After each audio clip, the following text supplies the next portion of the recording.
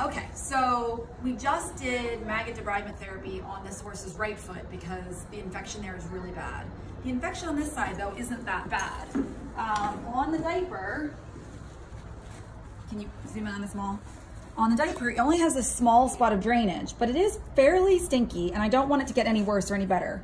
We clean traxed him yesterday, but today I'm actually going to treat him instead with topical oxytetracycline. On his sole, he's got a seam here, and on the radiographs, he's got pockets all through this foot. He's got a toe crack that's not great, and the drainage is coming from that spot right there, which we can see based on, there's this frog apex. So if we look at where this wrap was on overnight and where that spot is, it's coming out from right there. So what I'm gonna do is take a new diaper, and if this gets a lot worse, we'll put maggots in here, but you know, this is a less intensive measure for the beginning. I want to catch the oxytet, which I've drawn up in this syringe. This is just oxytetracycline in the syringe. It's antibiotic, it's in formalin, so it's drying and hardening, but it's also antibiotic. It'll flow down in this hole. I'm actually going to pour that down in this hole like this and catch it with the diaper so that it's going to disinfect the sole and keep everything nice and hard and dry in that area, like that. Then I'm gonna let that absorb in a little bit. I'm actually gonna put an animal Intex pad for its drawing capabilities just over that toe. We're adding a little bit of padding to the sole, just for additional padding. And because this horse has a heel rub, I'm just being extra cautious. I could wrap a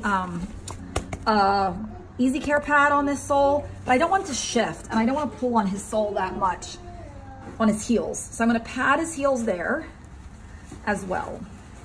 And then if all this stays in place the right way, he can put his foot down, wrap, up. See? I just said, if it all stays in place, buddy, and then wrap this on, and I'll check this tomorrow and see what it looks like. So wrap on the diaper. His heel's nice and padded, so I'm not gonna worry about a rub. I know. Those maggots are gonna feel weird in that other foot. Okay, gotta protect those feet though. Wrap this on with a little bit of vet wrap. Doesn't have to be too much vet wrap because we're gonna put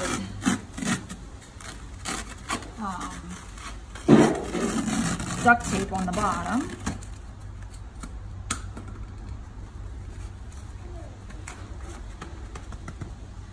Duct tape mat. This is the nice thick Gorilla duct tape so that he can be turned out in the paddock and not wear through his wrap. And then you can see he's got that nice padding on this heel. And then I'm gonna take thinner duct tape. This is just thinner stuff because it's easier to cut through. And this doesn't have to be on very long.